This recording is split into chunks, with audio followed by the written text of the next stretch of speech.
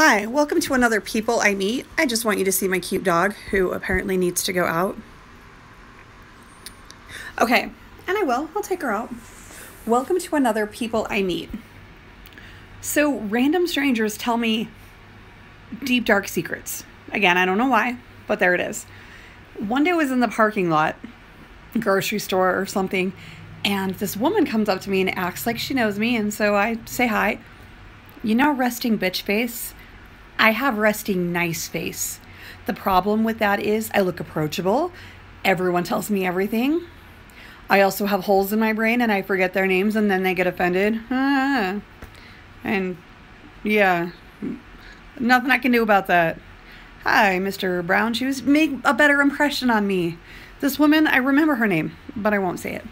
So she comes up to me, we're a complete stranger, and says, "Hi, can I ask your advice?" "Yeah, sure. What's up?"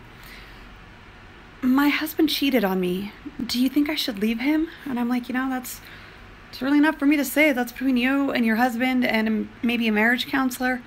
And she says, "Well, it's not the first time.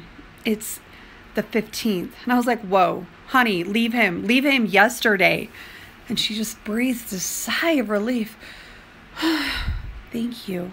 And I'm like, You're welcome." And I just hold her hand for a minute and I'm just like, it's okay. He broke the vows. You're free. You're free to do it. You're fine. Here's the thing. People don't usually want advice. They want validation. So I'm wondering what kind of friends this woman had that none of them told her to leave him 15 times. And that's just 15 she knows about. 15 times. Honey, you either got to get used to the fact that he's going to cheat or you got to leave him. There ain't nothing in between. If he's cheated once, maybe even twice, he could stop. Sure, maybe. 15 times? Weird. Okay, so that was my today's edition of People I Meet. And now I gotta go take my dog out. Bye!